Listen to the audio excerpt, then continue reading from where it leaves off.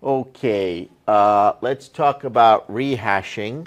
So we talked about the fact that we have some numbers or some strings or some data of some kind, and we want to store them inside of a table, otherwise known as a hash table. Let's take an example where we're storing integers and putting them in a table. So we have these integers. I'll just make some up here.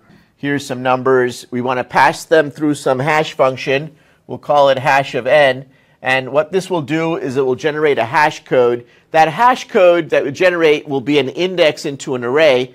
And so if we have this array here, maybe this array holds like 10 elements or something like that, then the hash code has to be in a range 0 to 9. So it has to be a valid index into this array. We take the data that we want to store, we pass it through the hash function. It tells us what index to store it at. We said that sometimes when we set up these hash functions, or frequently, we end up getting a collision. That is to say, two of these numbers might end up giving us the same index.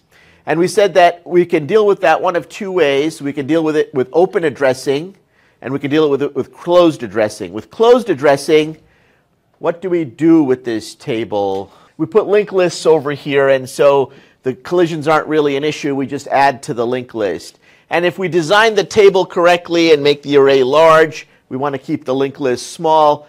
It may not be perfectly O of k performance, but it's pretty close to O of k performance, and that works pretty well for us. A simpler scheme, though, is to use open addressing.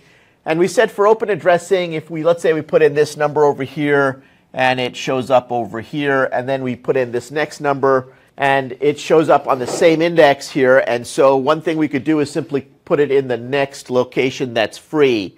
What did we call that open addressing scheme, Mr. Franovic? No, clustering is a problem that occurs when we get a traffic jam. Yes, sir? Is it linear? Linear probing. So that was linear probing when we just used the next slot. We said that linear probing can sometimes lead to clustering because we can start getting traffic jams built up in certain areas of the hash table. So then we said an alternative would be something called quadratic probing, where we would attempt to try to move away from this using some other quadratic formula that would basically keep us from having everything clustered in the same area. Now, another topic that I did not discuss because I didn't realize it was going to show up on your quiz is there's another technique that we can use besides linear or quadratic probing, and this is known as rehashing.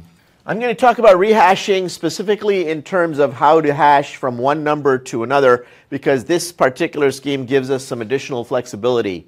What we can do is we can establish two hash functions. One is our regular hash function, and the other function we'll call R of n, which will stand for the rehash function.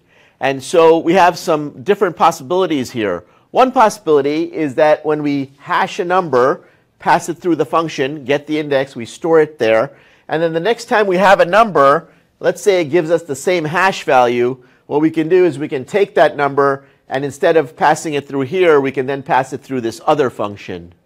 And that will hopefully give us a different value, and then that will put it over here. So now, this is a rehash, so if we get a collision on this one, we pass the number through that one.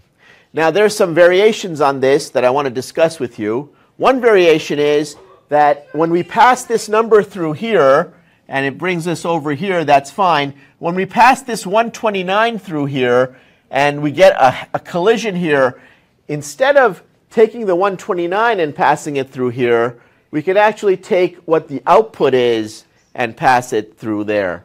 That's another way we could do it. And the third possibility that I want to mention is that what we could do is have R of n be H of n. And what that means is that when we get a hash number out here where there's a collision, we could take this number and we can pass it through the same hash function. So we're going to do something called a double hash. And then that will hopefully bring us to a different location. So these are all different possibilities for rehashing.